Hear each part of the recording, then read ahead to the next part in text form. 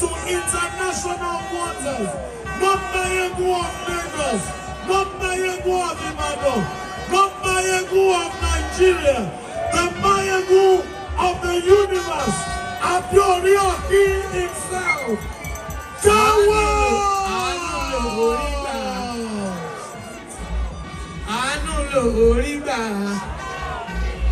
Kewan anu lo oriba.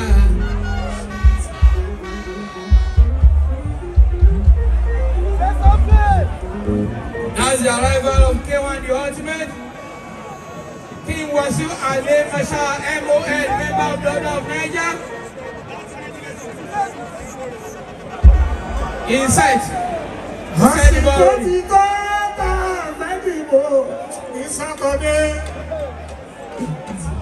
Shine your eye,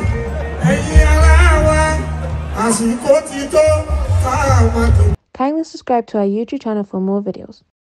Click on the subscribe button down below and the bell beside it. This will notify you once we drop a new video.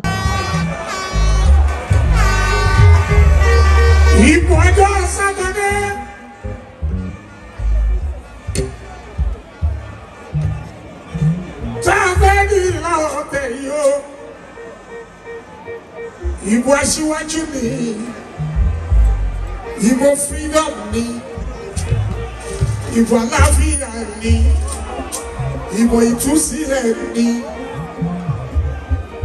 Bàbá Ọbáfẹ́mi Awólọ́wọ̀ ó sàpásàpá. Ẹ̀mọ́kẹ́mọ́ṣùdì Abíọ́lá ó sàpá. Eléyìí ọmọ ayé ni Àkànbí aṣíwájú.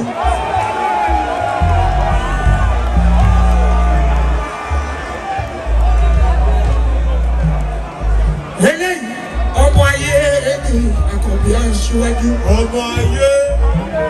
Ìjẹ́tẹ̀jẹ́tẹ̀tẹ̀. Lákùrọ̀ ṣe é jẹ́ ọmọ ayé.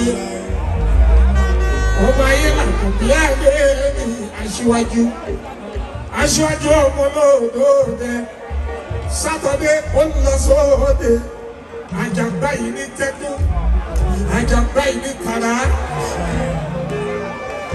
Kò pọ́sibù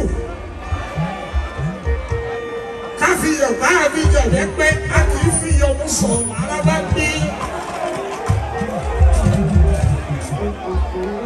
Ọmọ ayé l'Àkànbí aṣíwájú. Lọ́jọ́ Sátọ́dé, ìbò tá a bá ní lórí aṣíwájú, ìbò ìtúsílẹ̀ ní ìbò òmìnira ni. Òmìnira ta ti ń tọrọ tipẹ́tipẹ́. I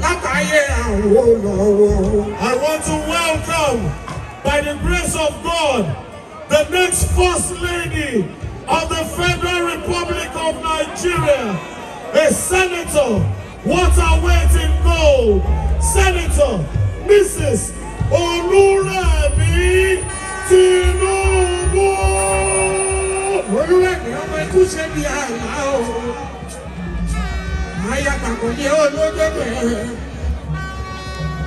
Tinubu lọ sóde lọ́jọ́ Sátọ̀dé.